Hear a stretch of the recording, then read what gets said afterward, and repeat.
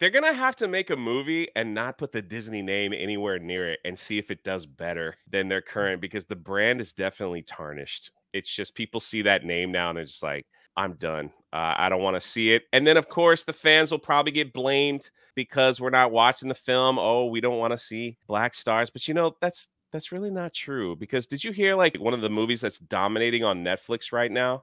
They cloned Tyrone. They clone Tyrone. Like here is not to throw a curveball, but it's like they clone Tyrone helps Netflix nab top 5 streaming ranking charts. From what I hear from everyone, this is Jamie Foxx, which is kind of interesting because of everything that he's been going through. It's like Jamie Foxx, John Boyega, Tatiana Paris, the lady that's in the Marvels. Photon. Yeah, Mm-hmm. yeah.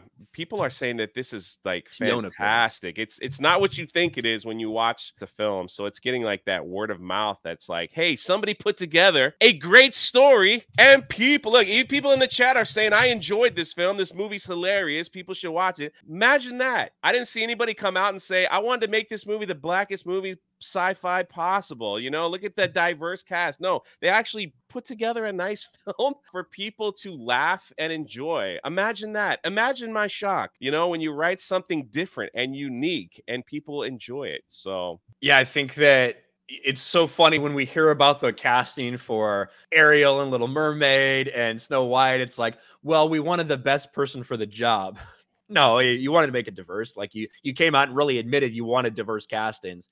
But when it comes to the Haunted Mansion, nothing about the best person for the job. I just want to make it as black as possible. Yeah, and that's fine. It's just the hypocrisy that people are looking at when it comes to Disney. And the irony is the 2003 Eddie Murphy Haunted Mansion movie was a financial failure for them. This one opened to the same exact number in the box office that one did. Oh, wow. Like 24 million box office opening weekend. That's what Haunted Mansion 2003 also did.